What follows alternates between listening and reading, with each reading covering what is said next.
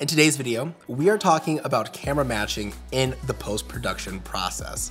In recent years, we've had so many powerful cameras hitting the market, which presents cinematographers and creators with a unique opportunity.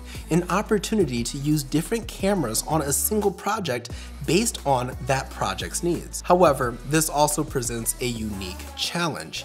Each camera manufacturer has a different color science, which means, simply put, a Canon camera is going to interpret red, blue, and green slightly different than a red camera, so on and so forth, regardless of manufacturer. So in today's video, we're going to be diving deep into some color management methodologies, such as color space transform and ACES, and what role they play with respect to camera matching. Although both of those methods are specific to DaVinci Resolve, please stick around to the end if you are a Final Cut Pro X user or a Premiere Pro user, as there's tons of information you're going to need to know, and I still have a method that's going to work for you. But without further ado, let's get right into it.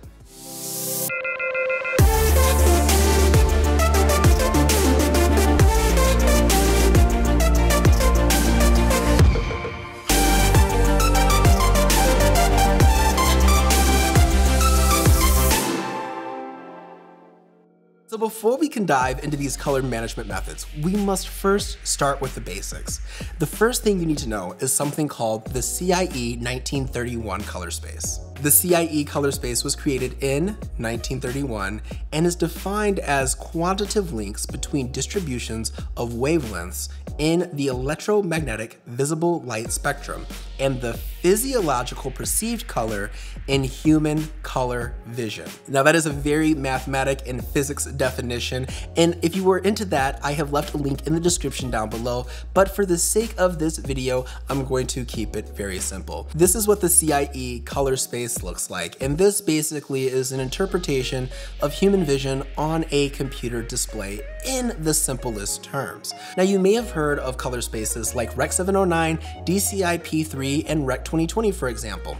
Now those color spaces are simply portions of the CIE color space. Now, another word we can call color space is color gamut, and you often hear this with respect to a manufacturer's color space. For example, the Canon Cinema gamut, or the Blackmagic Design color space, or the Blackmagic Design color gamut, right? Now, those are essentially the same thing. These are pieces of the pie of the CIE color space. The other thing that you need to understand when it comes to this color space talk is called gamma, not to be confused with gamut. Now, gamma deals with the luminance aspect of color. Now, remember, black and white are still colors, but that is how we represent luminance with respect to color, with our middle values being shades of gray. Now, an important distinction to get into when we're talking about color spaces or color gamuts and camera matching is that color space does not equal color science. Color science is a sensor characteristic,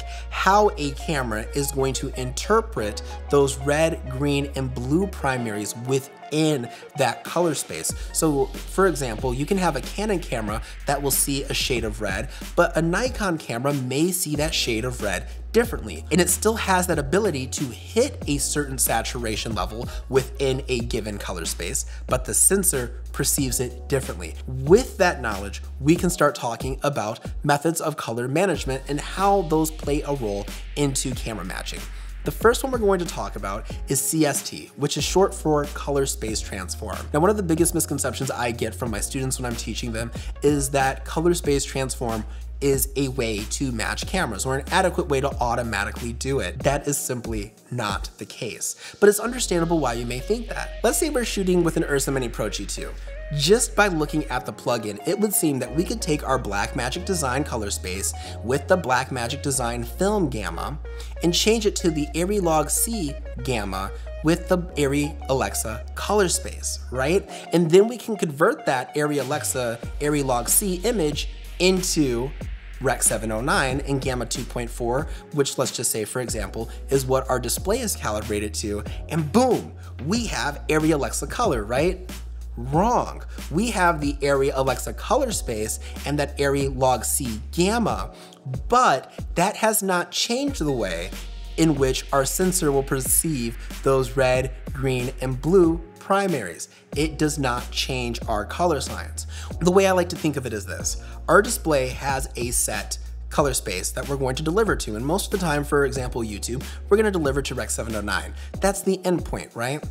We cannot take our Toyota, transform it into a Lamborghini, and then take that Lamborghini's version of the Rec. 709. We're still gonna get that Toyota version of the Rec. 709. You can test this out yourself, but I've done it for you. For example, with this Nikon log image, I've used a color space transform from Nikon log into Arri Alexa, and then Arri Alexa into Rec. 709.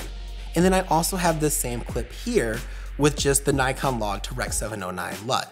It did not change my color science, and there may be a slight variation, just a slight bump on the waveform because of some luminance differences, but we've not changed the color science.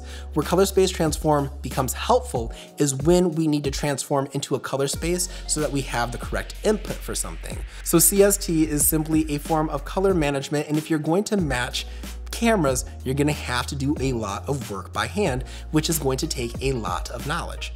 This brings us into ACES, also known as the Academy Color Encoding System. Now, this is an industry standard means of color management, and ACES has a lot of input device transforms. Some are based on cameras, others are based on color spaces, which allows you to work in a unified color space. Now, ACES APO0 encompasses the entirety of that CIE 1931 color space. But the main use of ACES with color management is to give you a seamless interchange from whatever you're doing. Let's say you're editing your footage and it's been colored and now you need to deliver a VFX plate, right? Well, a lot of visual effects softwares also have ACES. So when you're working in that color space, it's a seamless interchange from platform to platform, especially different deliverables. Another place ACES is really powerful is if you have a color grade in standard dynamic range, and then you want to change that to an HDR color grade. Nothing's going to change when you change that output color space because everything has been unified within the ACES color space. Now, because ACES uses some camera-specific input device transforms, it does get you to a better starting place, and the way in which the tools work in a linear mode does allow you to match cameras a little bit easier. However, this is still going to take some node-based work, which means you're going to have to do it by eye.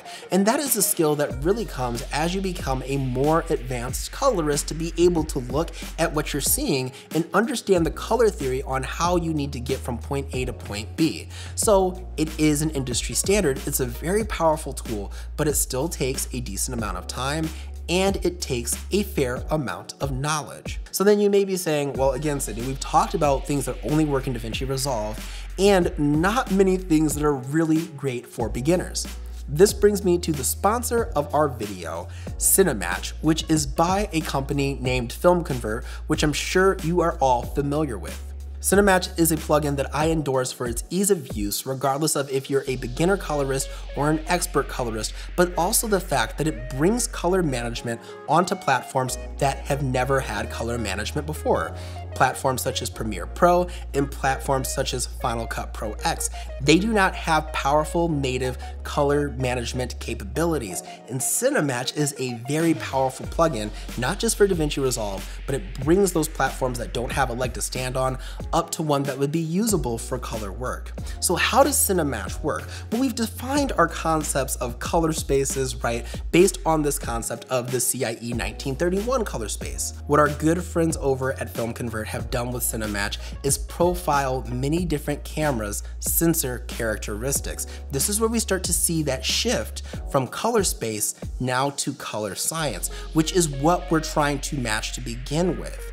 So what you're able to do is you're able to shoot with multiple cameras and match them to one single camera. So in conclusion, color space transform and ACES are simply color management techniques. One is designed for simple color management, while the other is designed for interchange of deliverables, such as if you're delivering a VFX plate or if you're going from an SDR to HDR conversion. While Cinematch takes into account not only the color space you're working in, but also the color science of the camera and matches those on a sensor characteristic level. That is what makes Cinematch like nothing else that we've seen on the market. With that, you guys know I like to save you guys some money, so if you look in the description down below, there are links to both Film Convert and Cinematch where you guys will get a discount, or you can use code SBG at checkout. I hope this video cleared up a lot of the confusion around Color Space Transform, ACES, and Cinematch as well, because a lot of people have said to me in my comments when I've done videos on Cinematch, what's the difference between Color Space Transform? It's color management, managing color spaces and gammas, not color science management, which is what the aim is with respect to camera matching. I hope you guys enjoyed this video. If you did, be sure to give me a big thumbs up, hit that subscribe button, turn on those post notifications. If you have not, be sure to follow me on my social media. The links are in the description down below, as well as the YouTube fam. Their links are also in the description down below. My beautiful people, if you're ever feeling uninspired, uncreative, or just want to give up on life, remember, every day airplanes take off against the wind. Keep climbing, stay inspired, and as always, stay fabulous. My name is Sydney, and I will see you beautiful people next time. Peace out.